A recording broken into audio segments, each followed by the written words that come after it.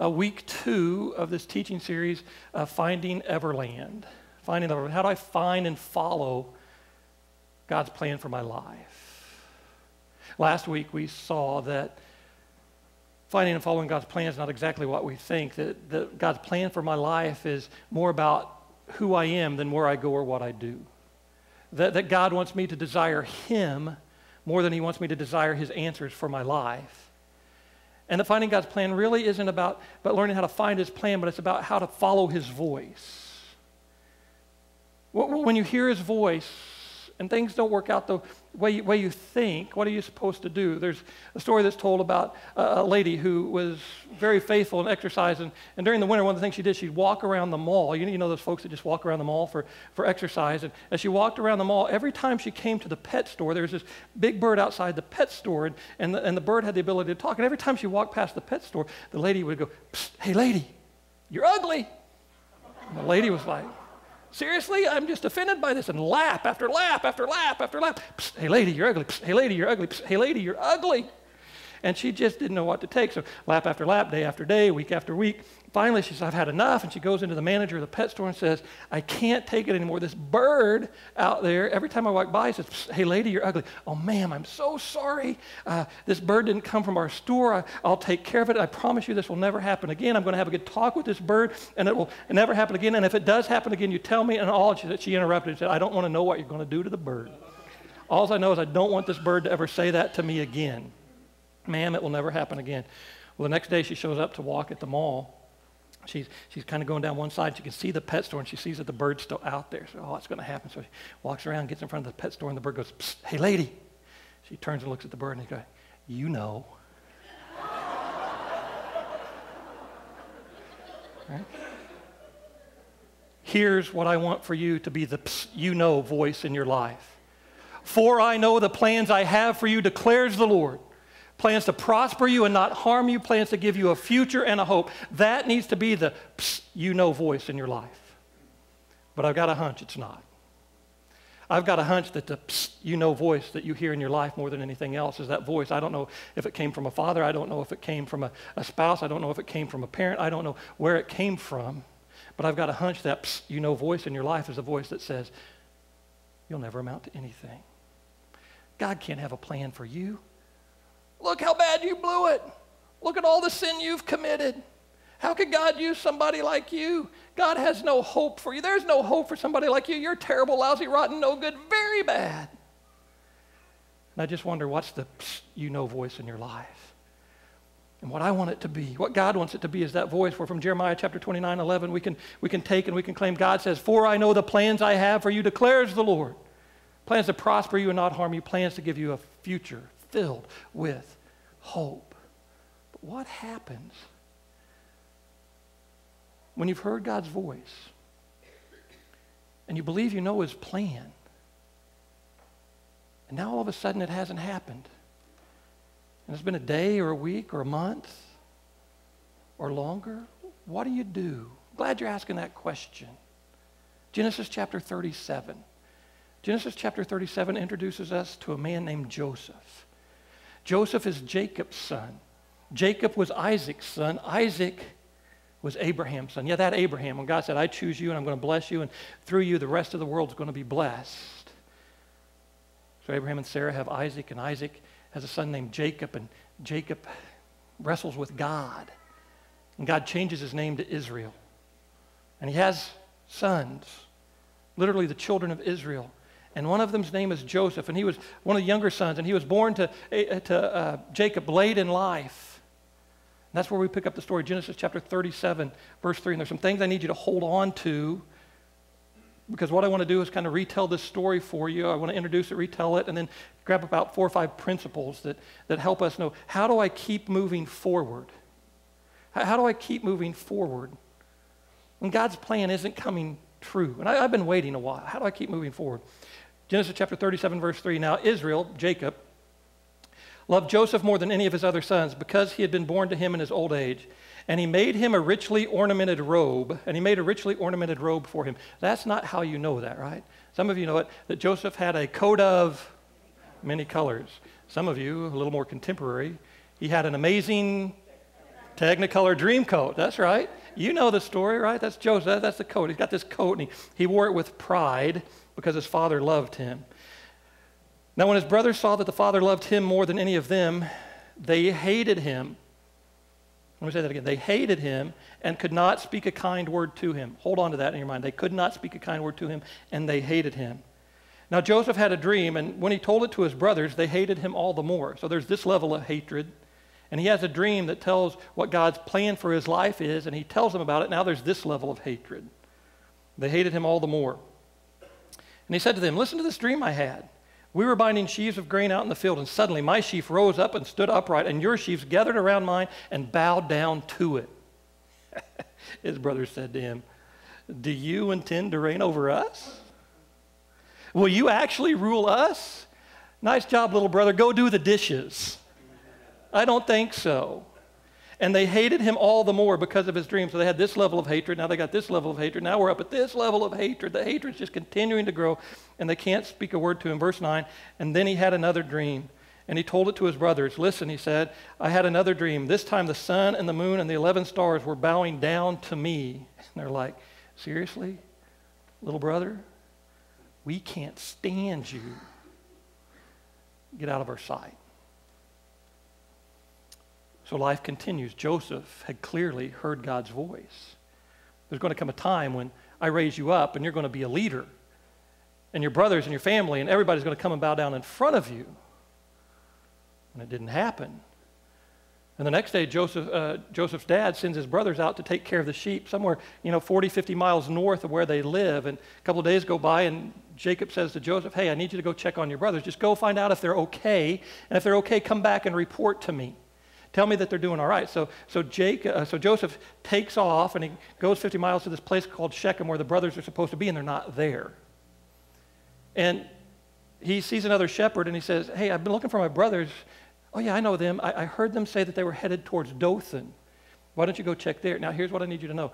Dothan is not on the way back home. Dothan is still further north. Joseph now has to go an extra 13 miles to find his brothers. And he does.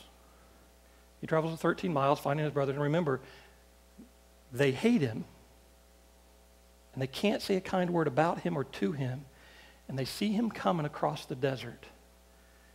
And they look at one another and they're like, good grief, here comes the dreamer.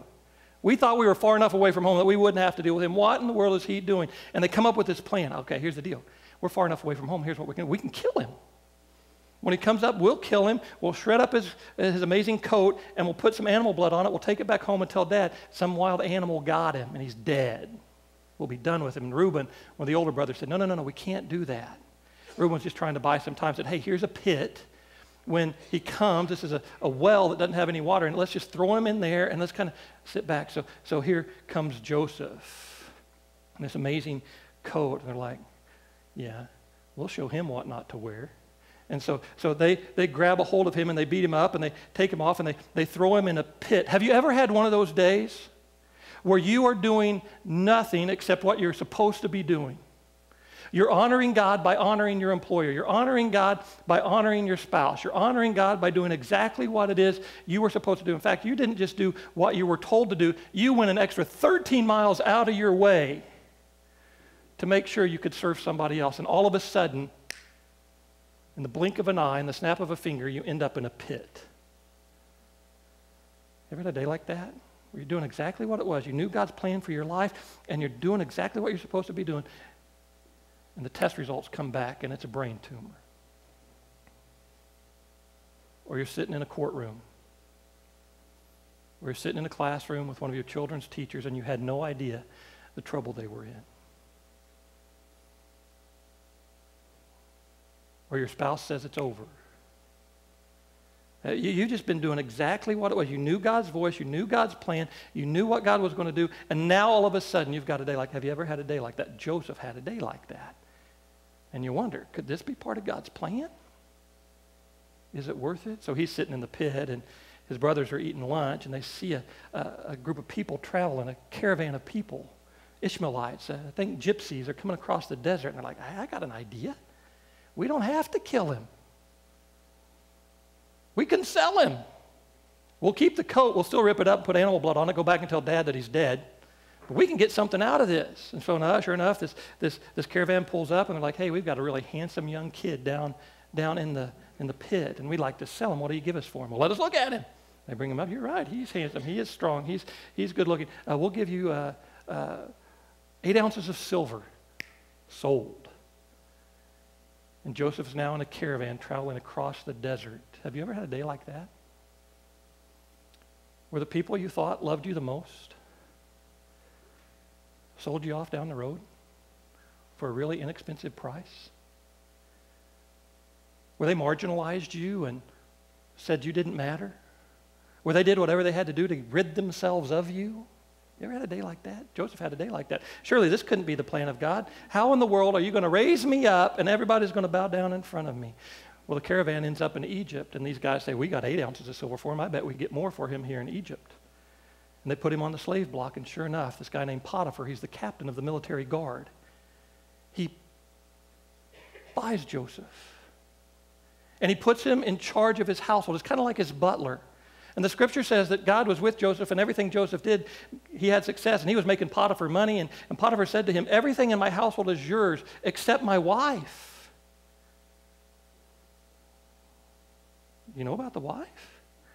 The wife saw Joseph, and he was handsome, and he was young, and she's an Egyptian lady is a ruler, and you've seen the pictures of how Egyptian lady rulers, how they dress, and it's very provocative, and they're very beautiful, and she's very appealing, and she comes to Joseph one day and says, hey, come to bed with me. And Joseph says, no, not going to do it. Let me tell you why. A couple of reasons. Number one, you're married. And your husband, let me say that again, your husband said everything in his household was mine except you, his wife. Did you remember? You're his wife, right? And he begins to say that and said, how could I sin against God by doing this? Day after day, she keeps after Joseph, and he's getting ready to leave one day, I think, and she says, hey, call me, maybe. And so, yeah, thank you very much. And so, no hissing. Hissing's not allowed. And so he comes back to work. He's cleaning up the bedroom the next day, and she's like, I want you, and I want you now. And she reaches over and tries to give him a hug, and he escapes the hug, and she grabs off a piece of his clothing, and he runs for his life. And she starts telling lies about him. To Potiphar, the slave of yours tried to rape me. How could you let somebody in our household that was going to do that to me? Have you ever had a day like that? When all you were doing was honoring your convictions in front of God, living according to God's word, not going to give in to the temptation that's in front of you, and now all of a sudden somebody's telling vicious lies, spreading awful rumors about you. Have you ever had a day like that? Joseph had a day like that. He finds himself in prison. And the scriptures say the Lord was with him, and he began to find success in the prison. And the warden of the prison put Joseph in charge. He was second in command of the prison, and everything the scriptures say, the warden of the prison I don't think even showed up to work, but he didn't have to because Joseph ran the prison with excellence. And a couple of guys in the prison. This was the king's prison, by the way. It's the place where the king put his prisoners. And in the prison we find there's the king's chief baker and the king's chief kind of wine steward is his cupbearer. And they have a dream. We've got some dreams, and we don't know what they mean. Joseph said, I know how to interpret dreams. Tell me. So they tell him the dreams, and he's like, I got good news and bad news. One of you gets good news, one of you gets bad news.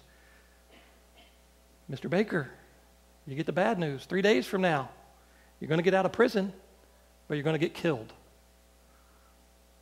Mr. Cupbearer, Mr. Wine Steward, good news for you. 3 days from now, you're going to get out of prison, you're going to get your job back, and life's going to be back to everything you wanted it to be. And by the way, when that happens, would you please remember me? Say a kind word about me. Yep, no problem. Happy to do it. Day goes by, 2 days go by. 2 years go by.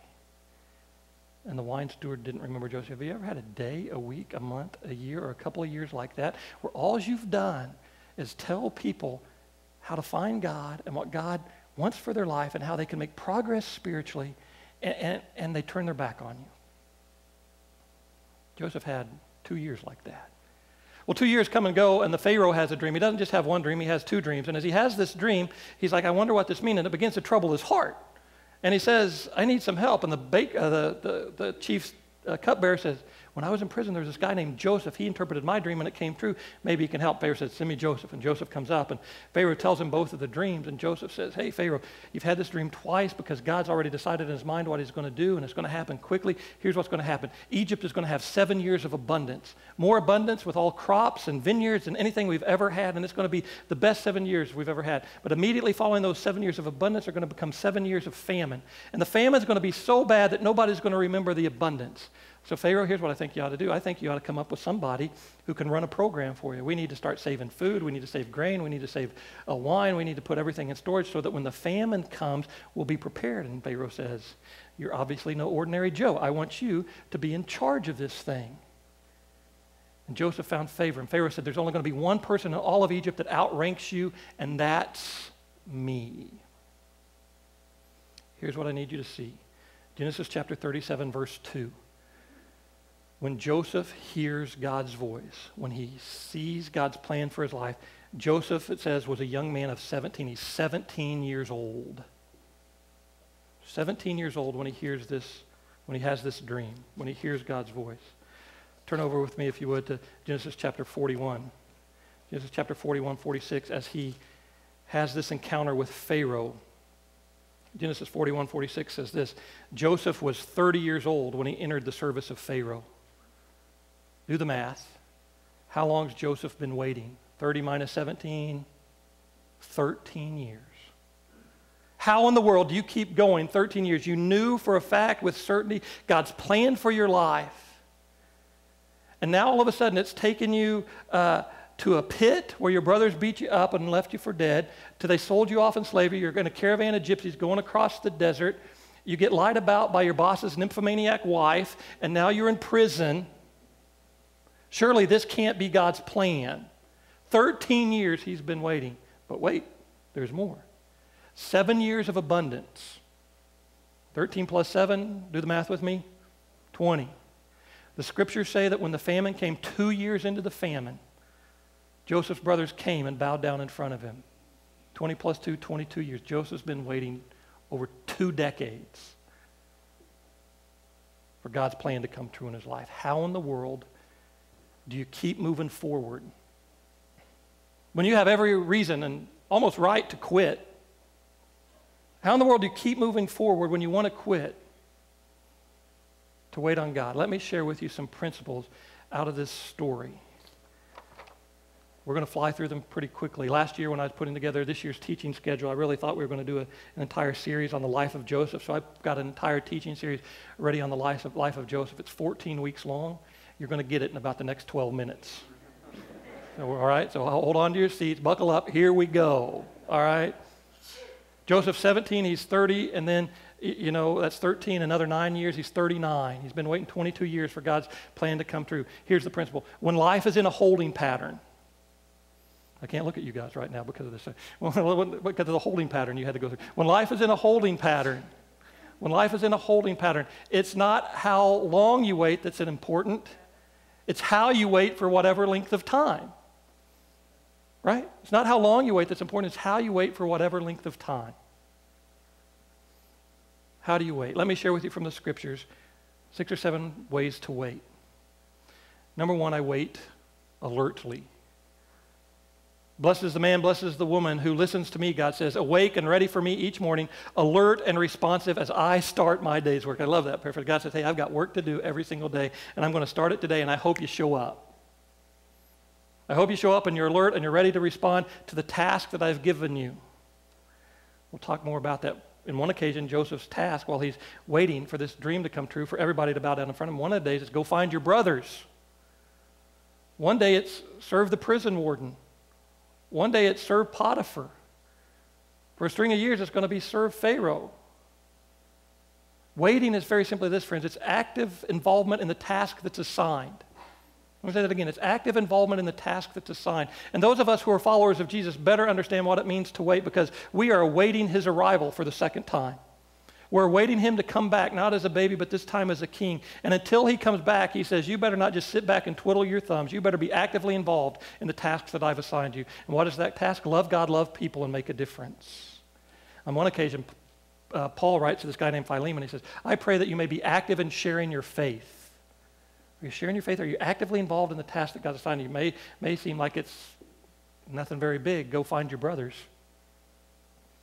Or institute Pharaoh's famine plan. Maybe a huge task, but it's actively involved, and I wait alertly. When I'm trying to wait alertly, two questions I ask myself when life's kind of in that holding pattern. Number one, is God trying to teach me something? Okay, God, what lesson do you have for me to learn? And question number two, is God trying to change something in me? God trying to teach me something, or is God trying to change something inside of me? That's what it means to be alert. Okay, God, what are you trying to do here? I wait alertly. Number two, I wait expectantly. I wait expectantly. The songwriter says, I wait for the Lord, my whole being waits, and in his word I put my hope. I wait for the Lord more than watchmen wait for the morning. The watchmen are the people that are guarding over the city, and they've got the night watch, and they're keeping the city safe from intruders and from thieves and from robbers and from invading armies. And what happens when the dawn breaks, what happens when the sun comes up is a sigh of relief. You're waiting expectantly for a sigh of relief for God to act. My favorite verse in the entire Joseph story comes from chapter 41, verse 36. Chapter 41, verse 32. Chapter 41, verse 32. Listen to this. Joseph is interpreting Pharaoh's dreams. He's told him what it means. Now he says this. The reason the dream was given to Pharaoh in two forms is that the matter has been firmly decided by God, and God will do it soon. The reason, Pharaoh, you got a dream in two forms is that God's firmly decided it in his mind, and he's going to act quickly. Do you remember anybody else that got a dream in two forms? Joseph. And he's been waiting 13 years, but he still says, this is what I believe. God's decided it in his mind, and he's going to act quickly. I think Joseph woke up every morning saying, okay, today's the day.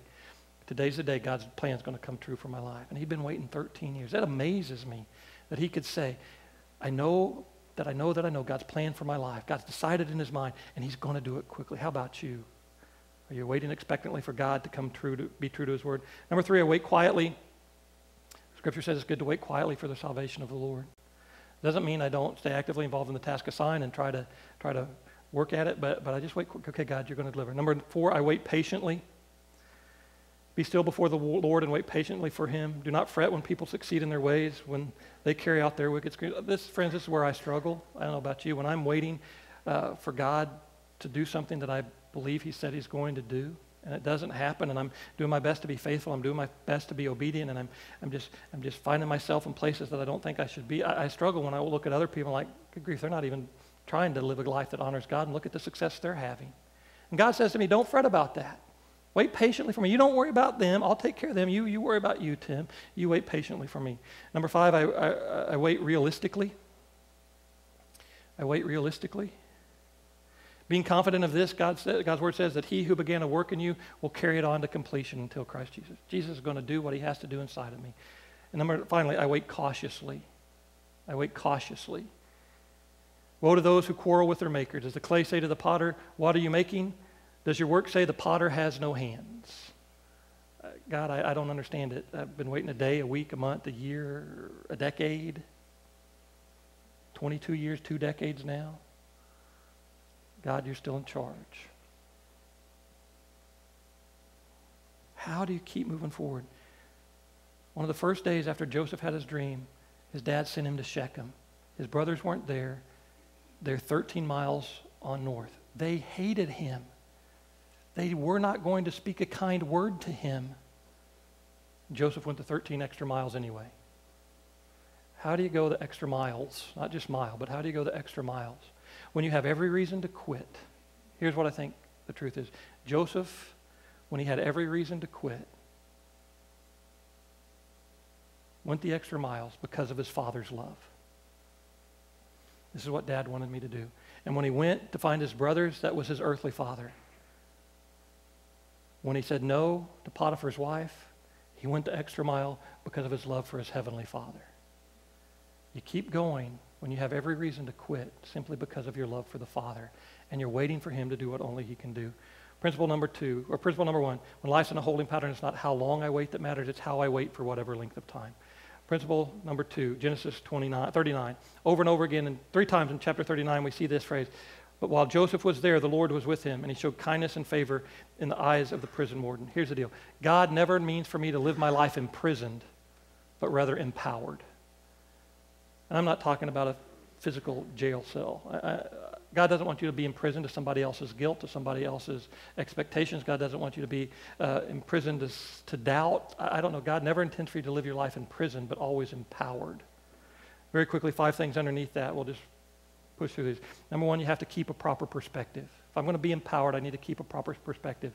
Joseph was handsome and good looking, but he knew his life wasn't based on the right clothes or the right looks or the right situation or the right circumstances or the right job. He knew his circumstances. His perspective was that God was God. I cannot sin against God, he said. Maintain a proper priority. Maintain a proper priority. Joseph, when the temptation came and he kept saying no, was faced with a situation and he finally just ran away. I want to know, while you're waiting on God, right here, right now, in this moment, what temptation do you need to run away from? You don't need to tiptoe around it anymore. You don't need to get closer to it. You just need to run away from it. The scriptures say this, 2 Timothy chapter 2, verse 22. Run from anything that gives you evil thoughts that men and women often have. Stay close to anything that makes you want to do right. Have faith and love and enjoy the companionship of those who love the Lord and call on him with a pure heart. What do you need to run away from right now, friend? Right now. What do you need to run away from? Don't mess with it. You're playing with fire. Joseph maintained a proper priority. He followed through. Remember, lack of follow through, you're one decision away from stupid. Joseph knew that, and he followed through. Next, experience a perfect peace. The Lord was with him. The Lord was with him. God went ahead of him. God went alongside of him. God came after him.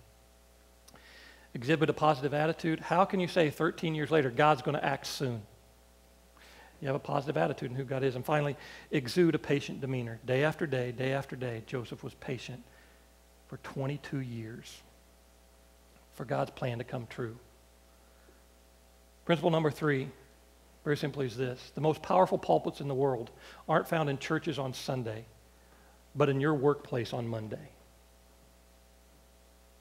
Joseph wasn't able to go to the temple and worship. He wasn't able to have the tabernacle. He was in a foreign country that worshiped foreign gods, but every day he showed up, whether he was in charge of the prison, whether he was in charge of Potiphar's house, whether he was in charge of Pharaoh's famine plan. Joseph showed up every day and gave an honest day's work.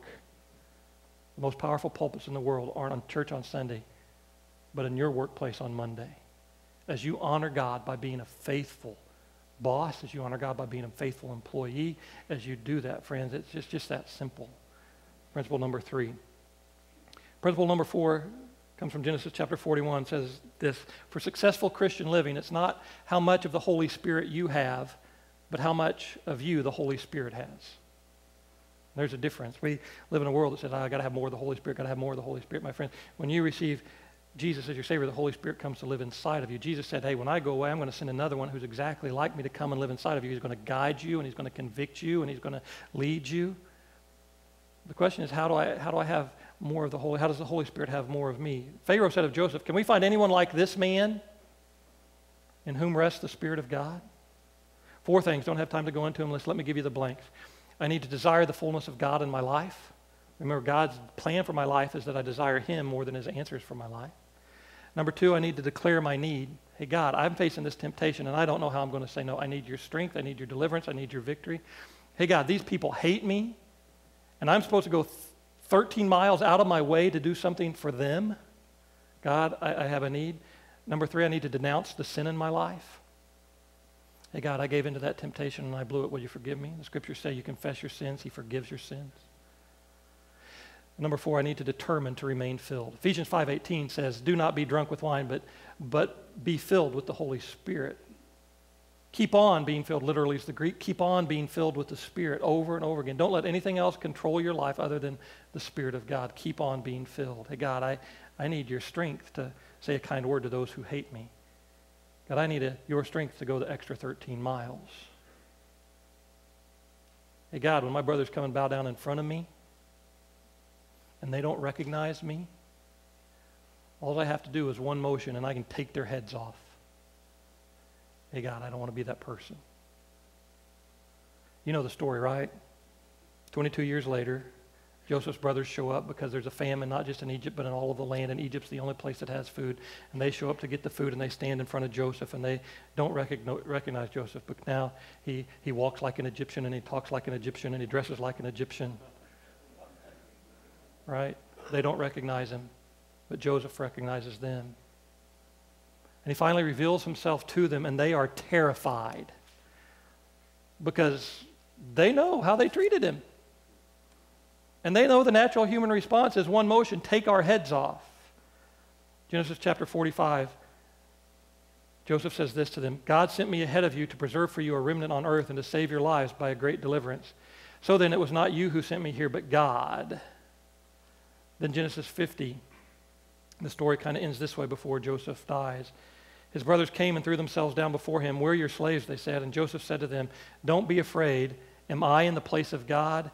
You intended to harm me, but God intended it for good, to accomplish what is now being done, the saving of many lives. I know what your intentions were, but I know more importantly than that what God's intentions were. And wherever I was, whether I was in the pit or the caravan or the bedroom with the nymphomaniac boss's wife or the prison or taken here in Pharaoh's court, I've known that this was part of God's plan. And I was willing to wait 22 years and be faithful every single day of that because God had a plan. Say, here's the deal. Here's what Joseph knew about God's plan. God's plan is that God will make me the right person and put me in the right place to serve the right purposes of God. That God wants to make me the right person to put me in the right place to serve the right purpose. Maybe we can say it this way. Wherever you are, God's doing something. If he has spoken to you and you clearly know his plan, say, Tim, I don't know how to know his plan. I'm not sure what that looks like. I don't know how to go about that, finding that in his word. Well, in a couple of weeks, I'm starting a new series called Fit. It seems to be a theme at the new year, right? Fit. All the new, P93X or X3 or whatever it is, T25, all these fitness things that come out. Well, how do we get spiritually fit? We're going to talk about how to know God's word, that when God says something, he intends to do it, and it's going to happen soon. We'll talk about that in a couple of weeks. But until then, wherever I am, God's using these circumstances to make me the right person, to get me in the right place at the right time to accomplish his purposes. Up at the top of your teaching outline, I've given you what I call the wherever formula. The wherever formula. Wherever I am, whatever I'm going through, here's the formula. And it goes like this. My perspective of life plus my perception of my circumstances equals my performance in living. My perspective of life plus my perception of my circumstances equals my performance in living. We don't say that around here that way very much. Here's how we say it. He's God. He's good. I will trust him. My perspective of life. Joseph says to his brothers, am I in the place of God? I'm not going to take his place. It's his world. It's his creation. He's in charge. He's God. That's my perspective of life. My perception of my circumstances is that he's good. Wherever I am, in the pit, in the caravan, in the prison, he's good. He's going to work all things together for his glory and my good. And my performance in life then is simply what? I will, say it with me, trust him. And for 22 years, day in and day out, when he had every reason to quit, Joseph kept moving forward because of his father's love. How about you? Will you keep moving forward today? Would you pray with me? Heavenly Father, thanks so much for the examples that we have in the Scriptures of people who clearly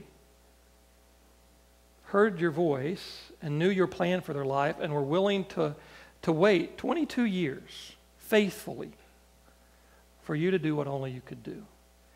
Because they understood what we need to understand. So God, help us understand this today.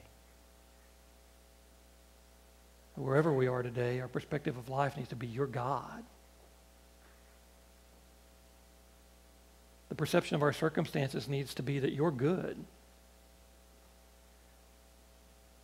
And the only performance you're looking for from us today is that we will trust you, that we will be actively involved in the task that you assigned today. But God, sometimes that gets hard.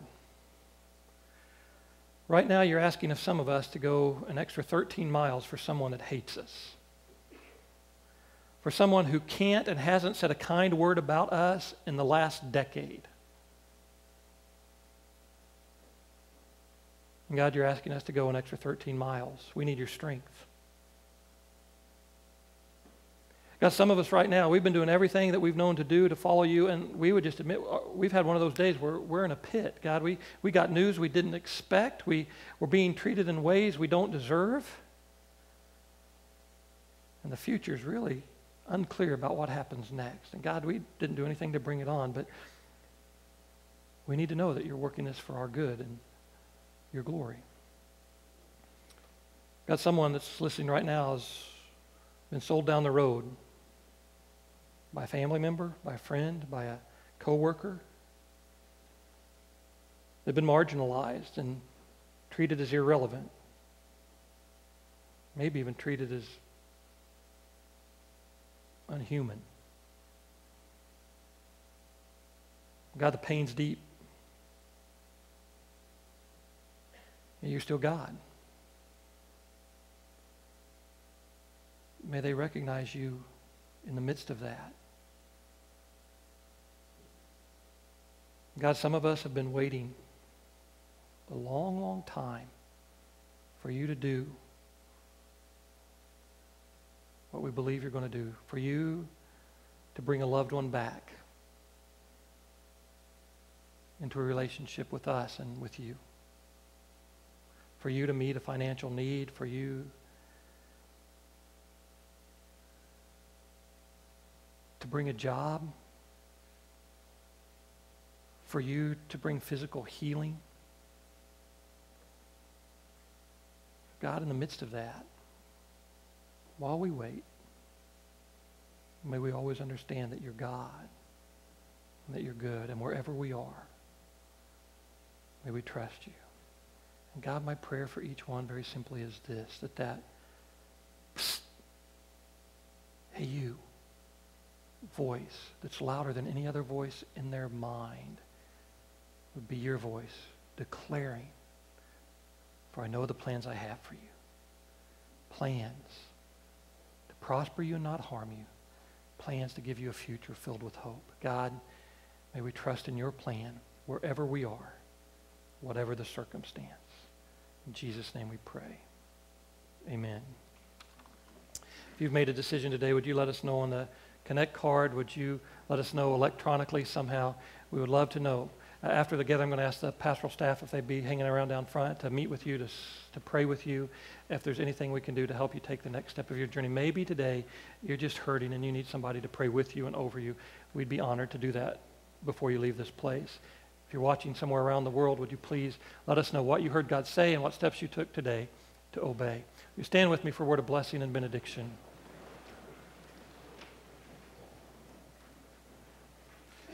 Hey, the family, Kylie's family let me come by this weekend, and one of the things that I got to do while I was there, I got to be there when Mom brought in all of her homework from the teachers and put them on the table, and Kylie said, ugh. And maybe with what you heard today, God's calling you to do something, and that's the feeling you got. I got to go do it. Do it quickly. Do it obediently. And watch God bless you and give you the strength to do just that. Heavenly Dad, thanks for the time that we've had together in this place. Thanks for your clarity. Thanks for the ways you've spoken to us. And Father, I pray over each and every one, over each individual, over each couple, over each family unit, over each home, that this blessing would rest on them. Should Jesus not come back until we get to meet together again in this place. Brothers and sisters, receive this blessing from God himself. May the Lord bless you and keep you. May the Lord make his face shine upon you and be gracious unto you. May the Lord turn his face towards you and give you peace wherever you are, whatever you're going through for however long it lasts. God bless you. I love you. God loves you. We'll see you next week.